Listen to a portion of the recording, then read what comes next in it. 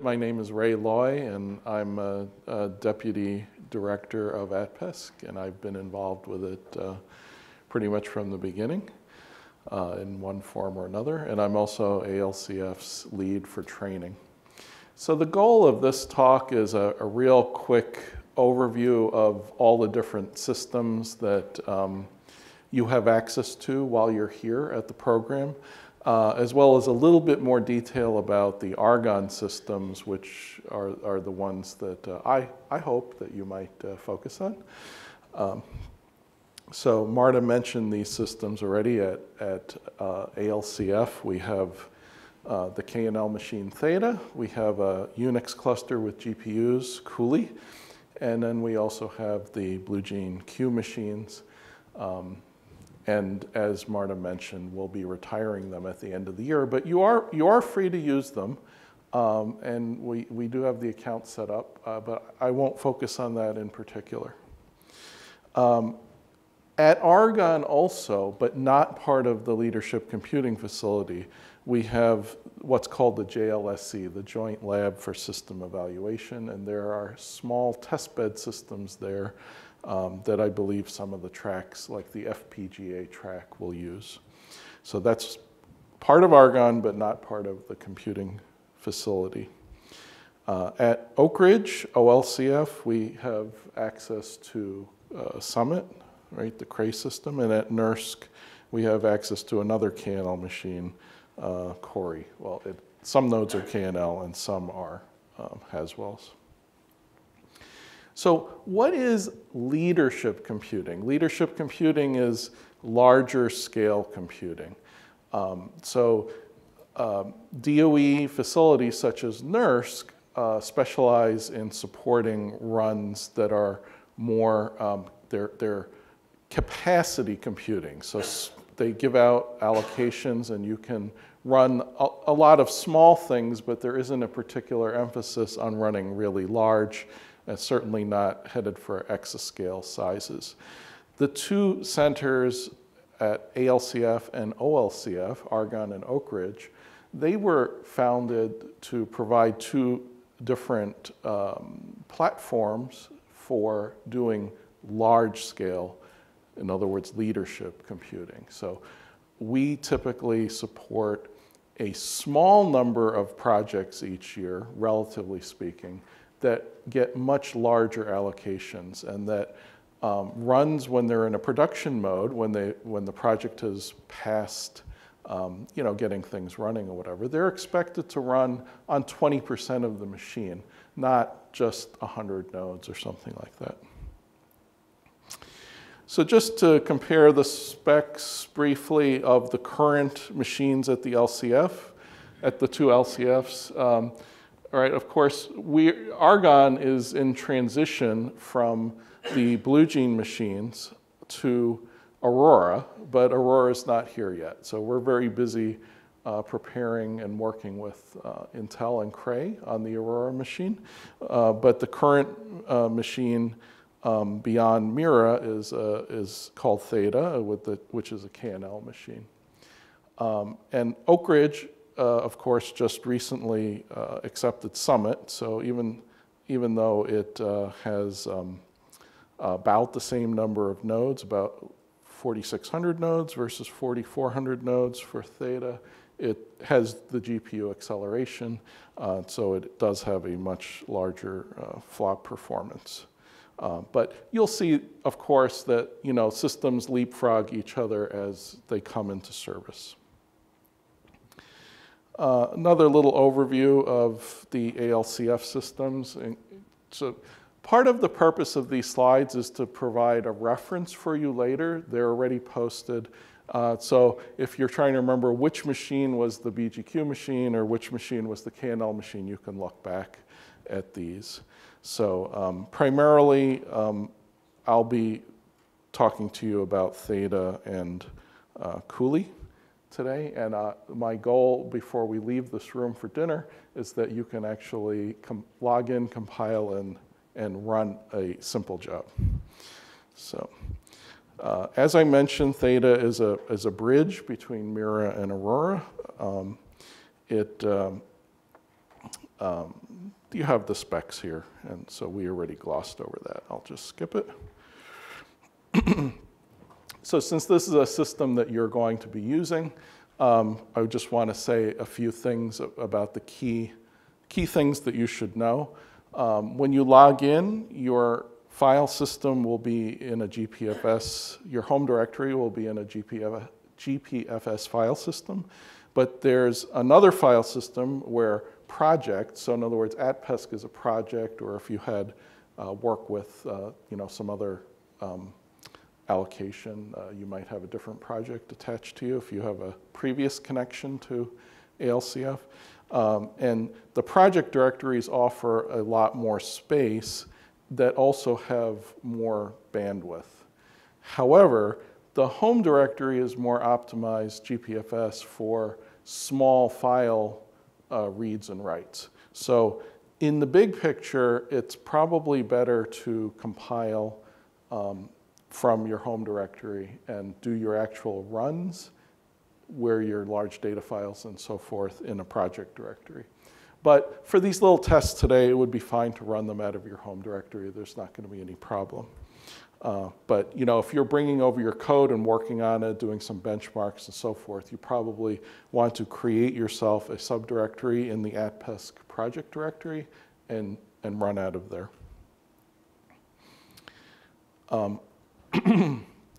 So on Theta, Theta uses a system called modules to set up your user environment. And when you first log in, you probably don't really care. But if you need to change which compiler you're using or to add some tool to your path or so forth, you may encounter in the documentation that you need to add this module. So if you have not used a system that uses the modules software package, here are some basic commands. But essentially, it's a preset way to make Unix shell environment variable settings. And if you don't know what's set, you do a module list, and you want to add something else, you do a module load, so forth. So it references on the next topic is about compilers. If you wanted, as I said, if you wanted to change your compiler, you would end up doing a module unload and a module load, or maybe a module swap. So one quick thing to note when you're running on Theta is that you should use the compiler wrapper or path for just CC or big CC or FTN. Don't use MPI CC. Those are the wrong compilers. Okay, those will not generate code for the compute nodes. Remember, this is a cross-compile environment like many HPC systems are now. The login nodes are, Xeons. They're not KNLs, and you need to invoke the correct compiler that will use the right settings for the target architecture to optimize it for that flavor of x86. So by default, you'll get the Intel the programming environment for Intel. If you want the Cray compilers, you'll have to swap them, and here are some notes about how to do it. Okay, it's a large machine. It's a shared resource. There's a queuing system. We use a scheduler called Cobalt. So that, unless you've worked at Argonne before, you probably are not familiar with Cobalt, but it's performs a similar function to, let's say, PBS. If you use the cluster, the PBS portable batch scheduler software. So you submit a batch job, and then when the resources that you need for it, in other words, the number of nodes that you need and whatever other criteria like the time period that it needs, you specify that, and when that's available, then your job will run. So you need to set up a script to do this, and then you qsub the script. And here's an example script, and then this will also be in files that you can copy later. But the critical things that it needs to know are the time. In this example, it's 10 minutes. The number of nodes, which just for an example is 2. And the project name, which for you guys will be ATPESC 2019. That's the bank of CPU hours, core hours to bill against, right? There's a certain number of core hours that were allocated towards this project. And then down here we have a command called AppRun, which if you've used a Cray system is not too surprising. AppRun is Cray's version of like MPI run or MPI exec, and has various arguments, which I have a summary on the next slide. And then your actual parallel program that you're going to run here is, in this example, is just a.out. So here are the options detailed out for the number of ranks per node, right? And on Theta, there are 64 KNLs per node, 64 cores in the node. So, you know, you may or may not be doing threading, so you may not want 64 ranks on the node. Maybe you want 8 ranks, and you want, you know, 8-way threading or 16-way threading or whatever. So depending on your situation. So that's a quick reference for starting your job. And in terms of affinity and things like that, that's a longer subject, and there are some links to more documentation about setting that. So when you get to doing OpenMP in a couple of days, you will want to fiddle around with some additional environment settings. And there is an example where I'm going to point you guys to an example to just run a simple program, but in that same set of example files, there's an affinity example as well that has many different variations of run it this way, run it this way, run it. Okay, so you submit a COBOL job with QSub, and if you did not put the options for, let's say, the time, the project, and number of nodes in the job script, I recommend putting it in the job script, but you can put it on the command line too. That's another way. And if you don't tell it what queue to go to, it will use the default queue, which, you know, it's the same thing as saying -q default, but the default queue is just sort of the normal production queue, and that has various requirements, like it needs to be at least 128 nodes, it needs to be at least 30 minutes, blah, blah, blah. So for reservations, let's say tonight, we have a specific reservation. So you would specify a queue name that points to the nodes in that reservation. And that's on another slide. You are free to run in the production queue. You just may wait longer. So whenever there are some reservations set up, you should use them unless what you want to do doesn't fit in the reservation for some reason. So the lecturer for that track will tell you what's set up for that day. We have a little summary, but I expect things, I have a summary slide at the end of this talk, but I expect that the reservations may evolve as the 2 weeks go on. After you submit it, you'll want to do a QStat to see whether your job is waiting or running or not. If you submitted it to a reservation, it should start running almost immediately. After it runs, your standard out, standard error will end up in a file. Well, some of those will start building as it's running. There'll also be a file called cobalt log that will show some diagnostic messages from the scheduler itself. So if you have problems, don't delete those files, because we need to take a look at them to help you figure out what went wrong. And usually those file names are the job number dot output, the job number dot cobalt log, and so forth. Okay, when you are developing stuff, you have the need to run something and may crash immediately, run it again. So the best thing to do is to actually submit an interactive job, which means that you grab some nodes for a particular amount of time. So you submit it, you wait in the queue, then when the nodes for the time that you want are available, then you get a shell prompt, and then you can do a run right there. So if you were working on a job script and you're trying to figure it out, you could actually just run your job script from the command line right there, or you could type the commands that are in the job script, whatever works for you. But you don't have to all of a sudden not use your job script just because you switched over to doing this interactively. But after whatever run you do exits, right, whether it succeeds or fails, right, you can just run again until you run out of time. Right? And when you've run out of time, the shell won't go away. So, but what will happen is the execution won't start. You'll get some kind of error message because the allocation of those nodes has gone away. But in order to make sure that you don't lose like an editor window or something like that, it doesn't kill the shell. But there's no message from the shell output that the job went away. Right? You'd have to just do a qstat if you have any doubts about. Do a qstat on your own job and see, is it alive or is it gone? On a large system, core files are always a problem because regular binary cores would just completely swamp the machine and tank the file system.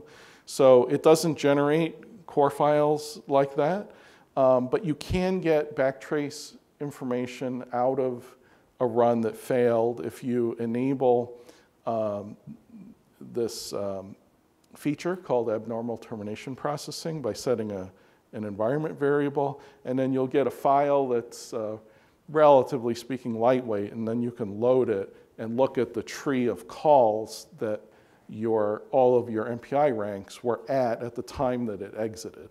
Right? It's also possible, if your program is running, to essentially interrupt it and take a snapshot of where everything is and then let it go again.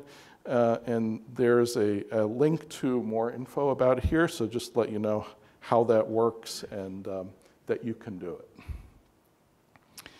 So you submit it and it's not running yet. If you want, there's a graphical way to take a look at the system. This is a snapshot for Mira.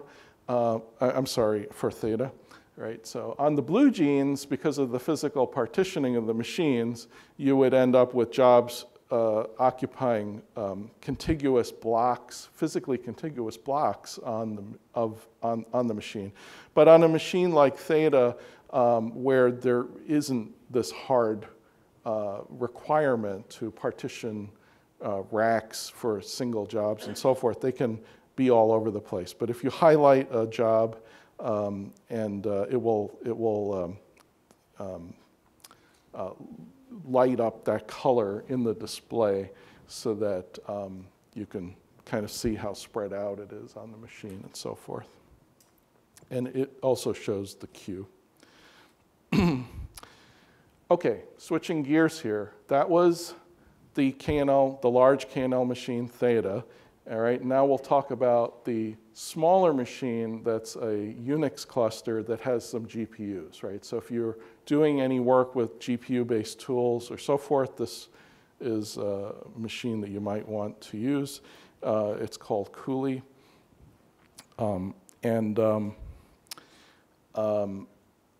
Cooley does not use modules to manage the shell environment variables. It uses something else called softenv, and that's another tool that is somewhat unique to Argonne.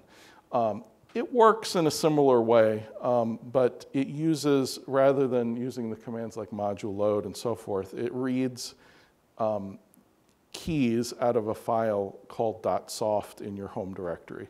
And for Cooley in particular, it's in .soft.cooley, not just .soft, right? Because we had to disambiguate between the soft file for the blue genes and the soft file for Cooley that were different architectures. So usually you would have a default setting in there, which is this macro called default. And then you may or may not need to add, well, you certainly on Cooley would not need to add a MPI wrapper XL. That example is from the blue genes, and I missed it. You would need to add a key, and when we do the walkthrough on Cooley, I will show you what's in my default .soft at that time. So if you change the keys that are in there, for example, you want to change which compiler or which version of MPI or whatever that you use, after you edit this file, you need to type a command called resoft to have it reload it. Okay, the job scripts on Cooley, they also use Cobalt, but it is a little bit different than on Theta because it's a, some of the things take a slightly different form due to differences in the architecture of the machine. And the machine itself, rather than using app run, it uses actually MPI run to launch jobs. So here's an example. You do need to reference a node file. This is more like a standard cluster type batch system formulation of the command. And the number of ranks and so forth, and then it's Q sub. And the overall Q sub takes the same kind of arguments, N for nodes, T for time, the name of the queue, and the name of the project here, which in this case would be ATPESC 2019 instead of 2018. And I'll just wrap up talking about the ALCF machines by saying that on all of the machines, example files with script, some hello world type programs with make files and example job submission scripts are at this path, right? So there's a projects directory for ATPESC 19 instructors, and under there, there's something called ALCF getting started and examples. And then our general docs, right, in the PDF, you can just click on these. They're hyperlinks. We have user guides online. There's a lot to say about running things on the Blue Jeans, which you can look at the slide sets here. Theta and Cooley also have a separate slide set at this link if you want some additional information. And then if you're having trouble debugging, we'll be having some talks about debugging during the performance tools track, but if you need some help with something before then, here's a link to the basic methods to debug. Okay, I'll just say a word about the crypto cards. You got 2 crypto cards and 1 other login today, so you're probably like still trying to figure out which one is which, but at least with the Argonne crypto card, whether you're using the hardware, the physical fob, or you have the one on your phone, just want to mention that if you fail to log in too many times, you're going to get locked out of the system.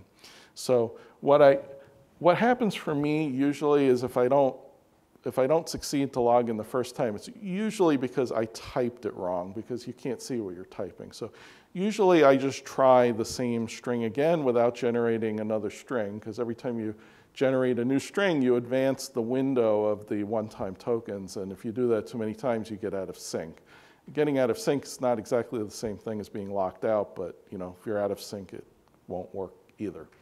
So usually I would just type it again the second time, and if it fails, you know, something like 3 or 4 fails on one login will lock you out of that login for something like 10 minutes. So it's not a bad idea to just try a different host at ALCF. They all share the same login system, but the thing is if there's something wrong on that one host, or it's not responsive or something, then if you log into another one, it resets your failed count. So that's something to think about. But hopefully, you'll all get logged in. We won't get the site, the IP for QCenter blacklisted, and we'll all be happy. So I mentioned the JLSC before, where the testbed systems were. Here are some links to docs about it. And if you have a track that is using one of those systems, they will tell you which particular system that you need to log into and what the reservation is and so forth. I think that usually the FPGA track on Monday uses one of the FPGA testbed systems there, but I'm not entirely sure that they are doing that, but that's what they normally do. Okay, I think I already mentioned your project name on Theta and Cooley, and any Argonne ALCF system will be ATPESC 2019, right? The way you specify that in your job script is with -A. And then, for example, tonight, like we're momentarily going to work through some things, you don't submit to the queue called to the queue default. You would submit it to the queue named r.atpesc 2019, right? And that will vary from reservation to reservation. If it may not necessarily have been set consistently, but we try. And if you have any doubts about whether there is a reservation for you guys to use or exactly how the name is spelled or so forth, just type the command showres from a login prompt, and it will show you all the current reservations that are set.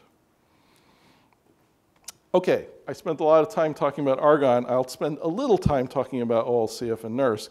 You have access to Summit at OLCF, and here are some handy links to help you get started doing that, where their user guides are and some example codes, as well as their tutorials. Their help address is help@olcf.ornl.gov. And then if you get locked out or something like that, that's a 24/7 telephone support. So you can get help with that quickly. But so this is primarily for reference. And the same thing for NERSC. If you are logging in there, you would look at the username that they gave you. It'll be train with some numbers, so like train123@corey.nersc.gov is where you would connect.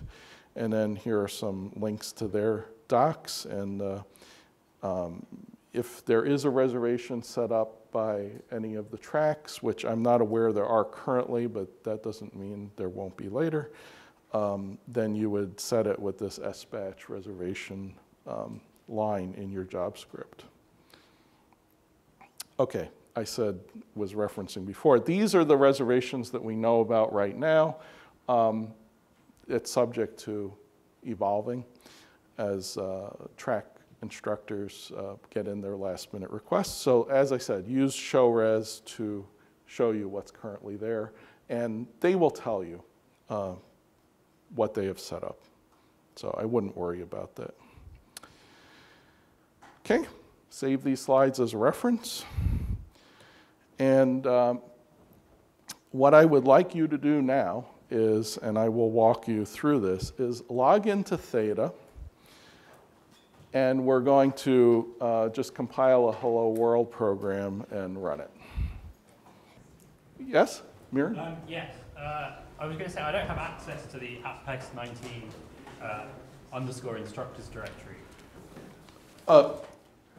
Oh, you can't read it. I can't Okay. CD into it. Okay, let me fix that as soon as I log in.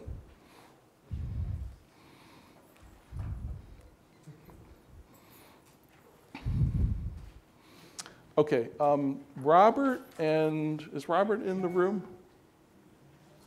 Robert and Adam should come just in case we have any trouble. If they're in the office at the moment.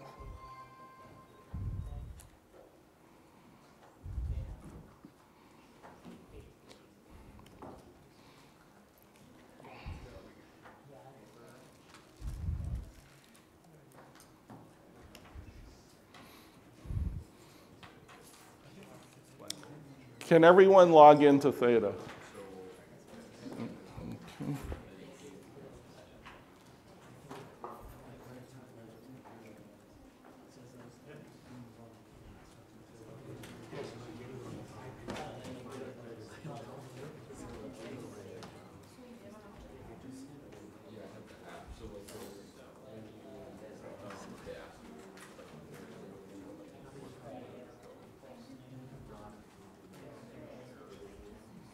Well, okay. Apparently I will need to just move that to the other directory because it's owned by root.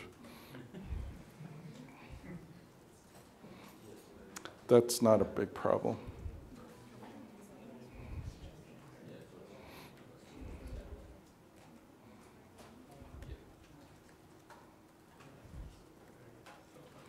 because it actually lives somewhere else.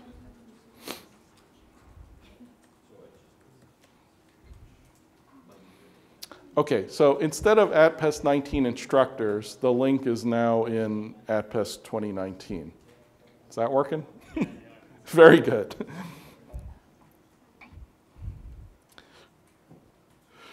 Okay, so in my home directory, I'm just going to set up a, just create this ATPESC test subdirectory, and then I'm going to copy the getting started examples theta from the examples to my directory. Okay, so I have a copy of it in my home directory.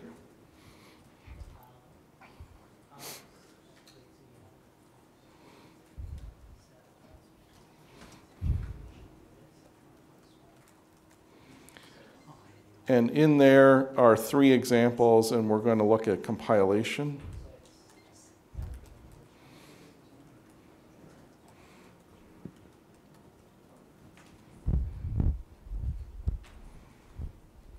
Oh, did that fall down? Yeah. Okay. The the AV guys will fix that this evening. Yes?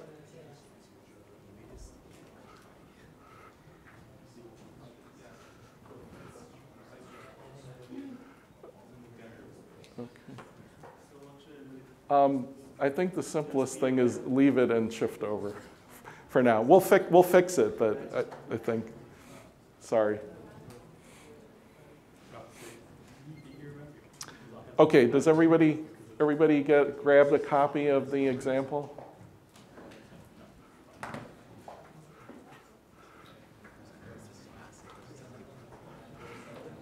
Right, the example came from projects ATPESC 2019, ALCF getting started, examples, theta, right? I copied this path. Oh.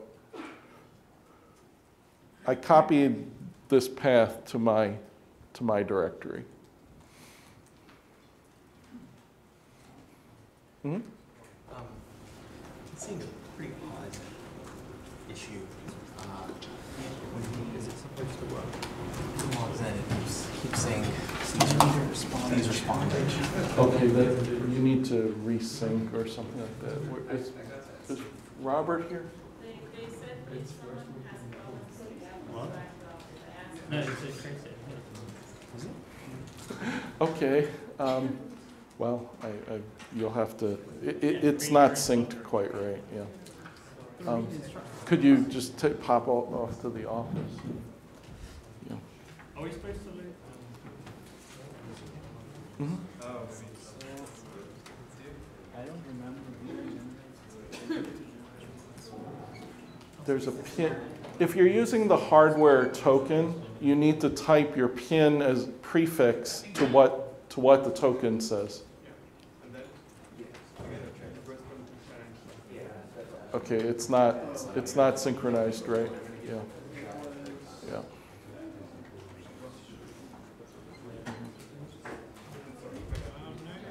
Cannot change permissions.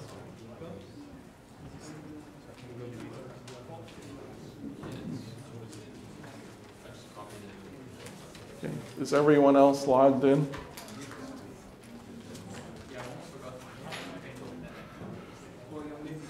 How do you change permissions?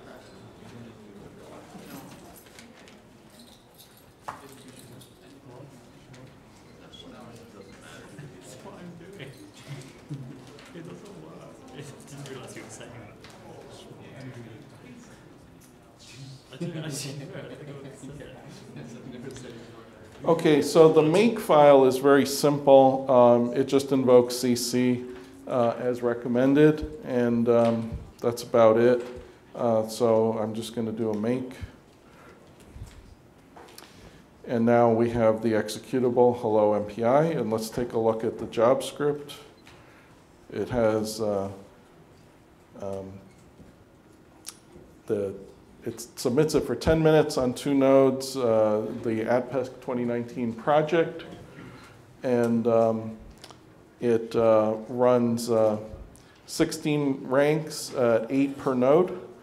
And what we're going to do is Q sub dash Q sub dash Q, oh, I'm sorry, show res. Right, if we do show res, you can confirm what's going on. So you'll see that it's wrapped around a lot here, but the reservation for tonight, which is called ATPESC 2019 Sunday, the second field is the name of the queue to submit to. Right, so what we do is Q sub dash Q, the name of that queue, and then job script, so and so.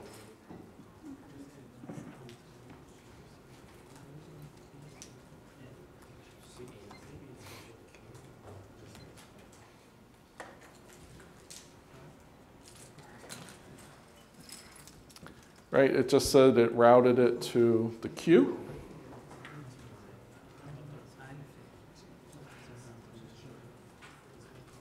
And then a queue stat. And I'll just ask for jobs on that queue.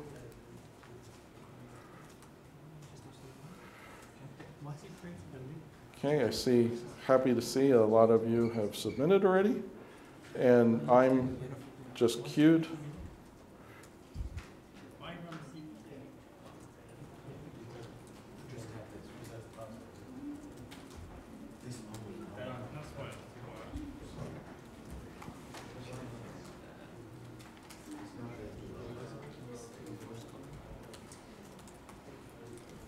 So it won't be a problem now, but keep in mind that when there is a reservation, that when you submit now, and then let's say for 30 minutes, or just an example, if the reservation doesn't go for at least 30 minutes more, it won't start. Right? So this reservation, even though we're wrapping up in here at 5:30, I set the reservation to 6 o'clock just to make sure that at the end there you could submit things, and then we'll just manually release it then. But you know, in general, if you have a reservation that ends at 5:30, anything you submit needs to end before 5:30, otherwise it would never start.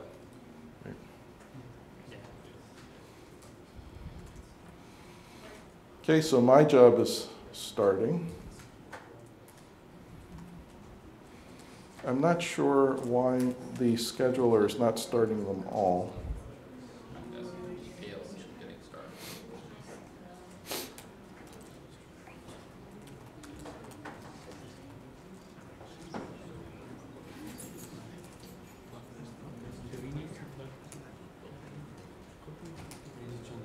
Do we need to change it?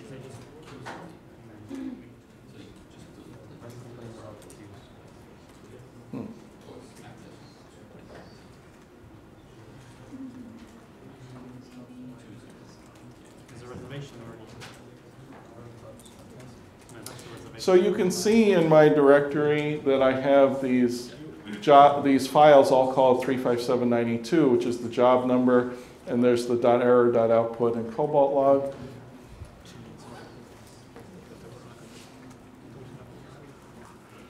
Right, the Cobalt log shows the options. It shows all of the options that the QSub was done from, which is a nice record if you were doing it from the command line instead of in the job script itself. And then it shows what some environment variables were.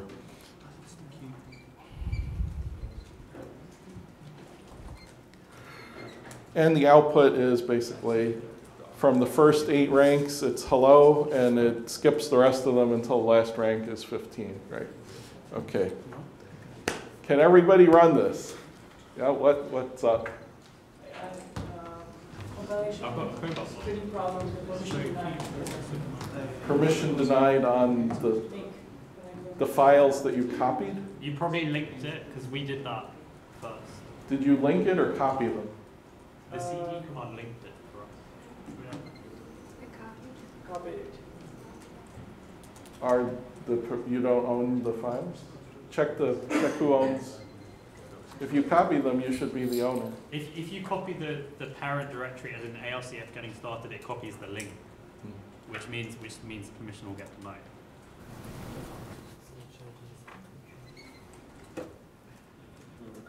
Yeah, you can.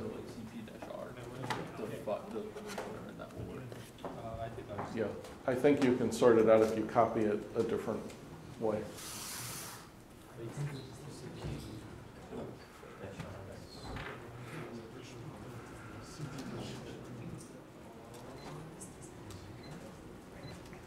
Okay, so let's do the equivalent on Cooley. So I can see your name. Oh, there's my name. It's such competition, right? 32. No, it's not there.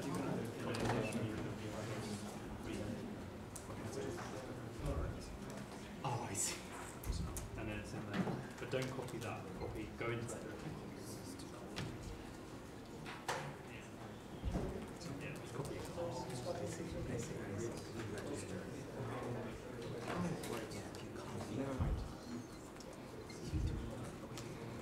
So I'll make a test directory again, here as well. Running on 1024. I'm only running on 2 megabits for that.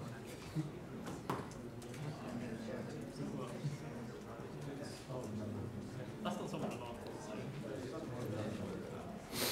Is there a manual?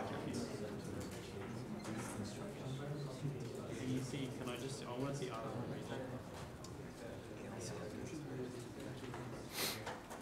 Okay, so on Cooley, I may need to do the same thing with the link. Can you do it by reservation? Like,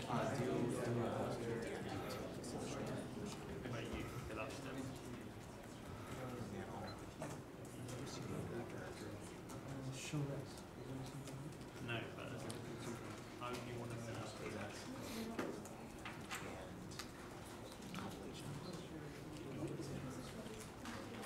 Why did I choose such a long name? Still not yours. His name is too long, so if you realise that it was short. I think you took part of it, whereas we put our full, first full. No, no,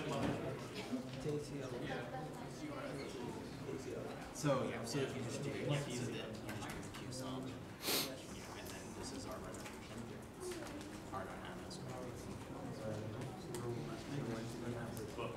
I haven't noticed. Okay, so I copied the examples to the projects ATPESC 2019 directory on Cooley to make sure that you could access them. And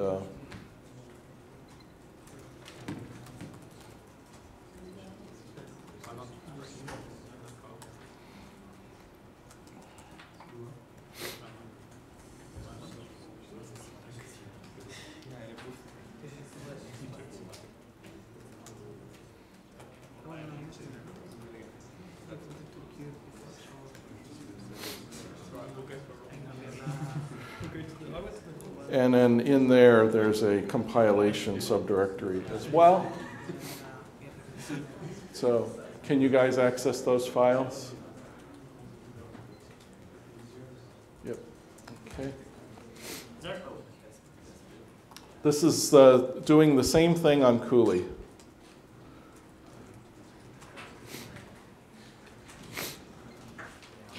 So, okay, so I was going to show you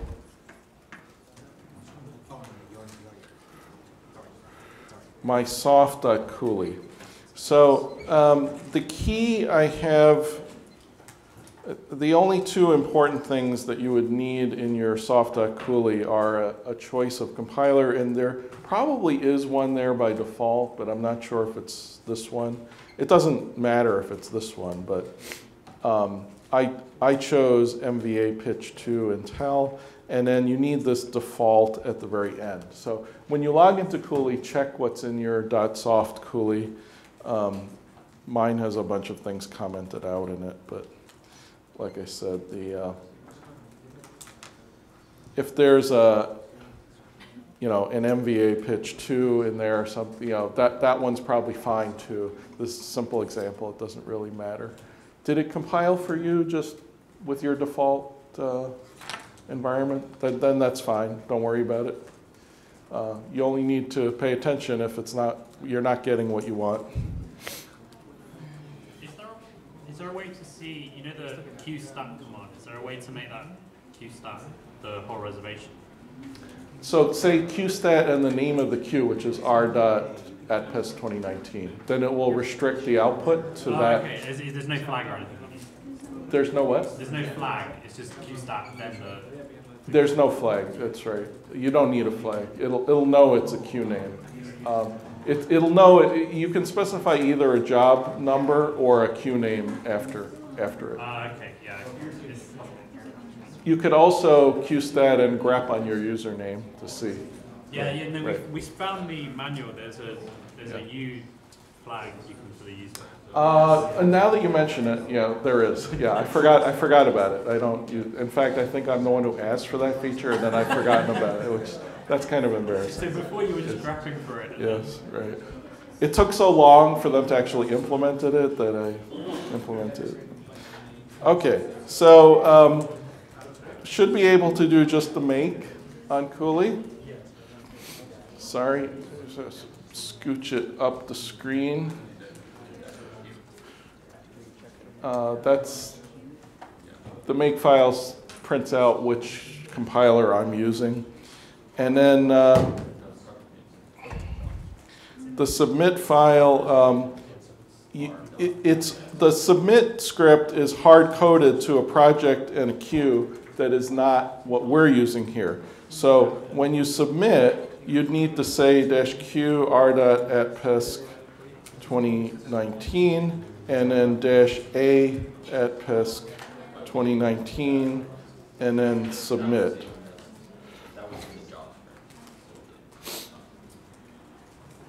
I'm sorry.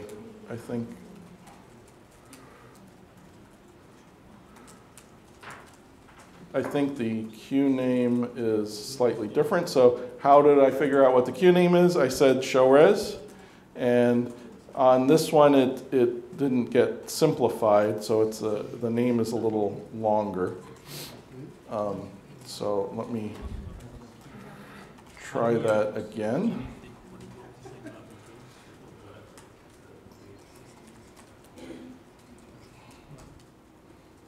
Okay. Right, so that's the submit command that I used on Coolie.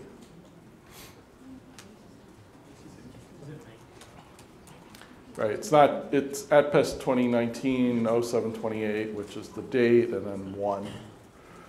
But you can copy paste that from the show res output. Mm-hmm. What's the equivalent of module avail for? For SoftEnd? Yeah, it's, I think if you just say SoftEnd with no arguments, it gives you the whole catalog. Yeah? Yes, it does. Yeah. And I think there'll be a little character saying which ones may be loaded, or it'll show which ones are default, and then I'm not sure if it will show you which ones are actually loaded or not.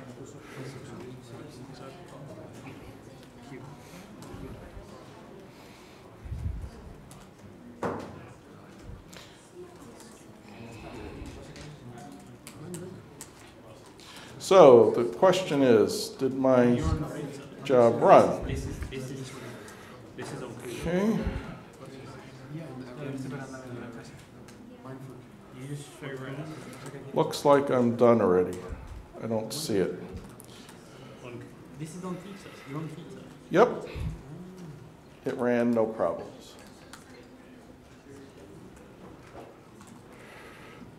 If you don't have it working, you have 4 minutes, otherwise no dinner. Is everybody doing okay? Were you able to submit on both machines? Very good. So now on Tuesday night when Rajiv does MPI, right? I don't want him telling me, oh, they didn't know how to submit a job, right? You guys know how to submit the job now? Okay.